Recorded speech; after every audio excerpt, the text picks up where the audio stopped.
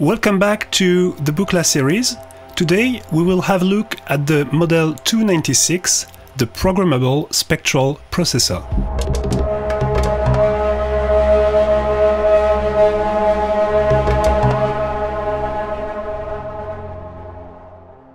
First of all, I'd like to mention the fact that this module was built by me using a SAModular kit.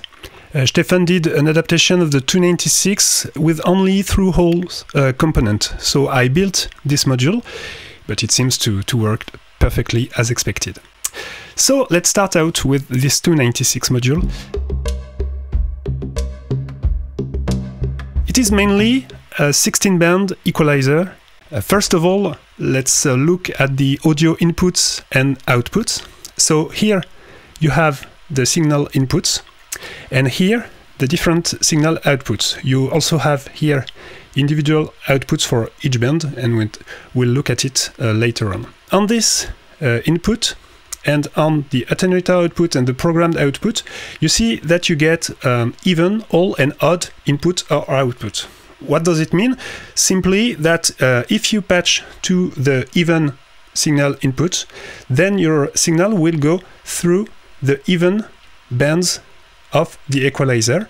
If you patch into the odd input, the signal will go through the odd bands of the equalizer.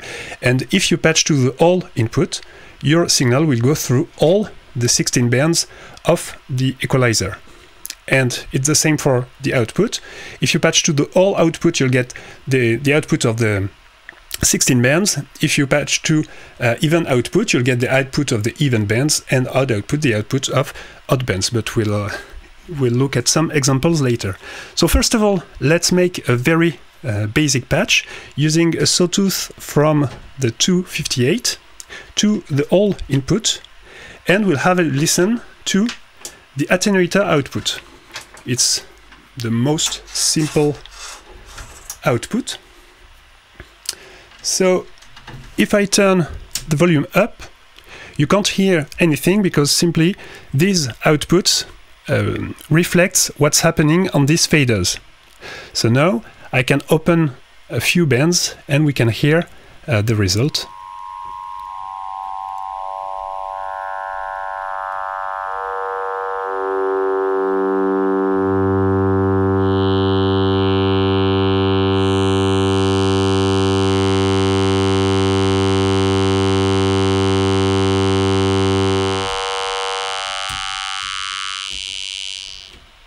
So as you can see, it's very simple. If I listen to the even output, then as you can see, if I turn up odd frequencies, we can't hear anything. And unless I turn up even outputs, and of course now if I listen to the odd output, I get nothing unless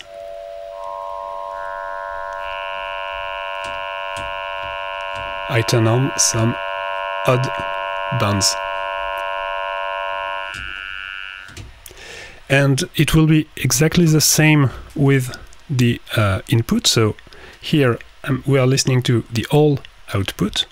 If I patch my signal to the even input, then, as you can see, the odd frequency bands are not playing because our signal doesn't go through these bands, but it goes through the neighbor's one.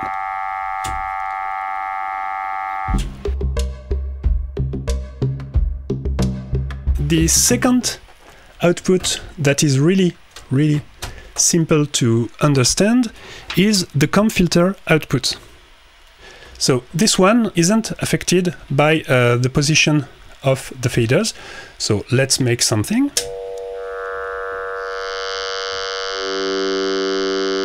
Okay, and I move these faders later on. On the comp filter outputs, you get either the even frequency bands or the odd frequency bands. So if I patch here, Oh, sorry. We get the even bands, and here the odd ones. And as you can see, it is not affected by the fader's position. So very straightforward. You can, for example, just patch it to one to the left and one to the right, for example. Let's patch the even bands to the right and the other ones to the left.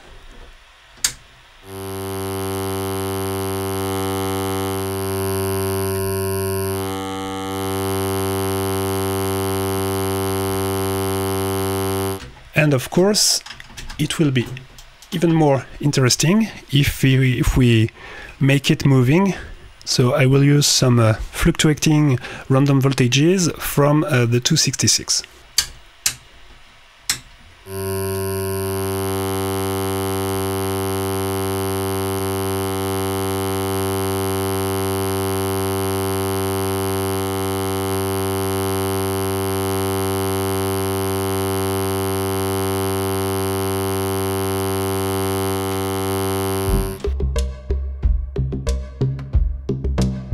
Now let's look at the programmed outputs, which is the more complex and the one that makes these modules very, very, very interesting and full of potential.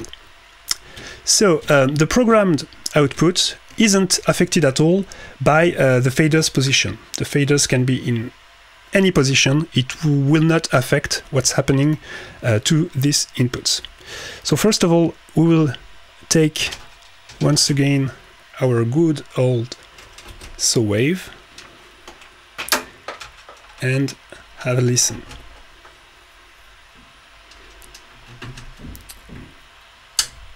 For now, we don't have any sounds. That's because we haven't opened any band of frequency. To open these bands, we have two solutions. I will start with the program control, which is very, very interesting. So the program control can be seen as a bandpass filter. So here you can choose the frequency of your filter, and here you can choose the width, bandwidth of this filter from a single frequency to, if you turn it all the way up to the 16 bands. So let's turn it a little bit and turn up the volume, of course. And now I will scan through the bands. Oh, sorry.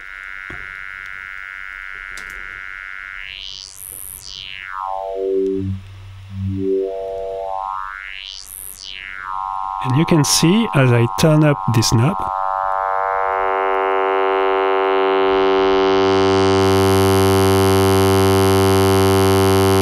all the way up, all the bands are playing, so the frequency knob has no function anymore.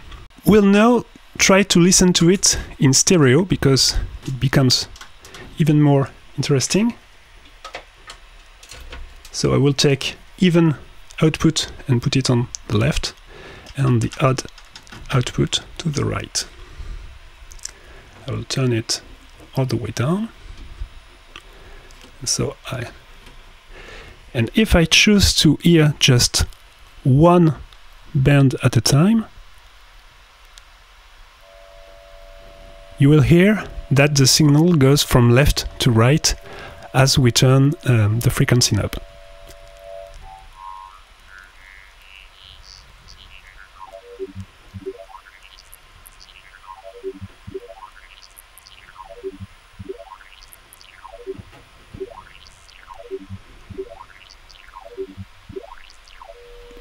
And as we increase, we still hear the stereo effect, but it's more subtle.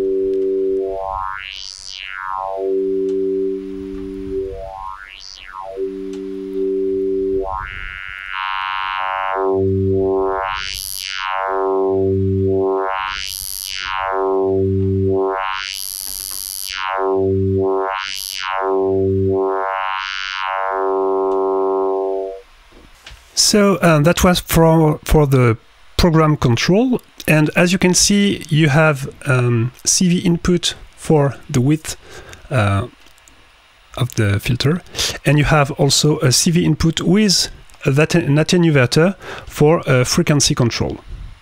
It's quite self-explanatory.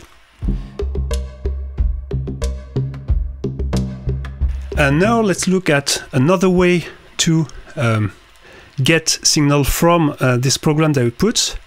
If you turn it all the way down, so we don't have any sound coming out of the module, since all bands are closed here, but we can open individual bands using these inputs at the bottom of the module. So, for example, I can use my two random voltages, and I can choose two bands that will open.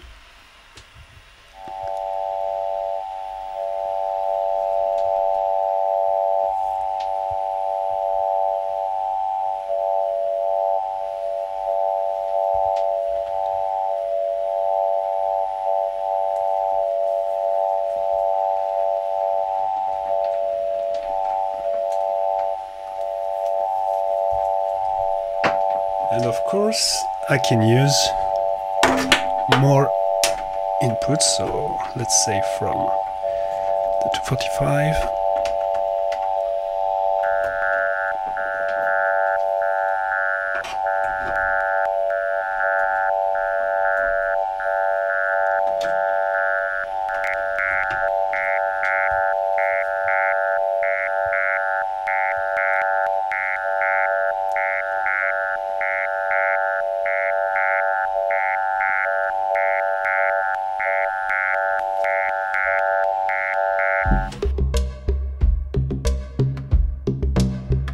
The last audio output we didn't have a look at are the single band outputs. So it's quite simple. You take a single band, and then whatever the position of the fader is, you'll get this band. So it's just as simple as that.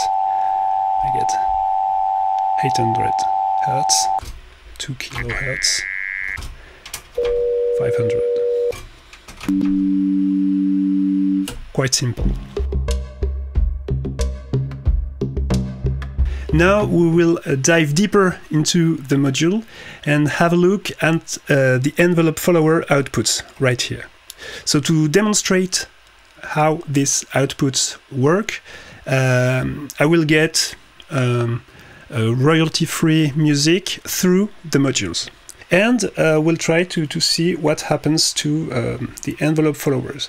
So to demonstrate that, I will take my good old sawtooth that will go through a low-pass gate that I will open using bands from the 296 envelope follower. And you will see what happens. So. Okay, so here's the music. I have, sorry, to patch this to hear what's happening. And if I take a band output, sorry.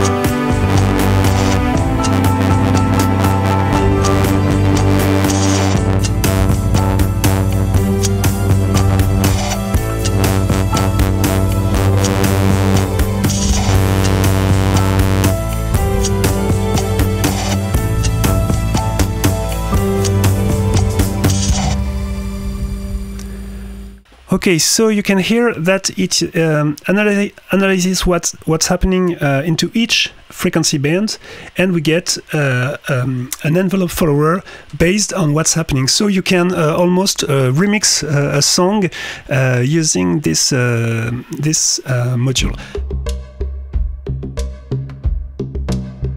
The last function we can see using the 296 is here, this part. So just for you to understand what's happening here, we'll have a listen to the output before we go into detail on this part. So let's start the music again.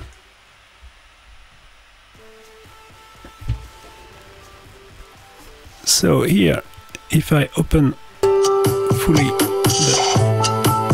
why is it only on the left? Because here, so if I here I've opened the filter, and these knobs are used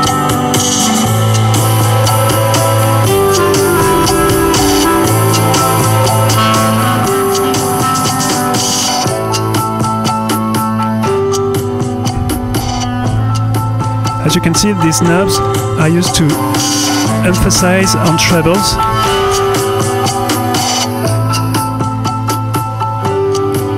which can be useful for the last function we will see now. These two switches enable an internal patching. So if I switch up one of these two knobs, it will patch each envelope follower output from an even band or an odd band to a neighbor band. So if we want to see what's happening, well, switching these knobs is exactly the same as doing this. I don't have enough orange cables, but you see what's happening. And if I switch the other way, I'm not sure which way it is, but the idea is there. You will do like this, okay, and so on the other bands. So what does it allow? It allows for the famous Vocoder patch of the 296 that I will demonstrate. 2 + 2 is 4, -1, that's 3, quick maths. Everyday man's on the block. I ain't playing when I wanna be tough, nigga. I ain't playing when I wanna be tough. This is how we do. We make a move and let the fool while we up in the curve. This is how we do it.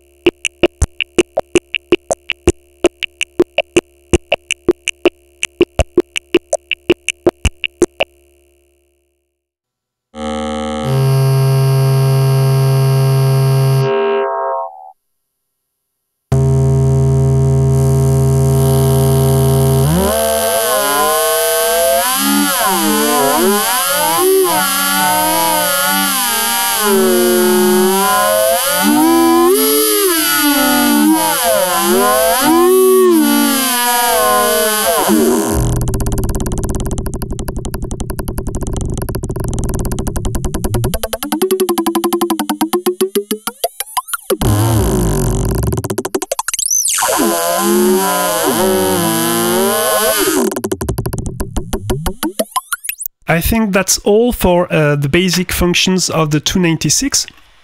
I highly recommend you to see the Todd Barton YouTube page with a lot of patches using the 296, and also the last episode of the Source of Uncertainty podcast was about the 296 also, with a great feedback patch. That's all for today, and see you next time.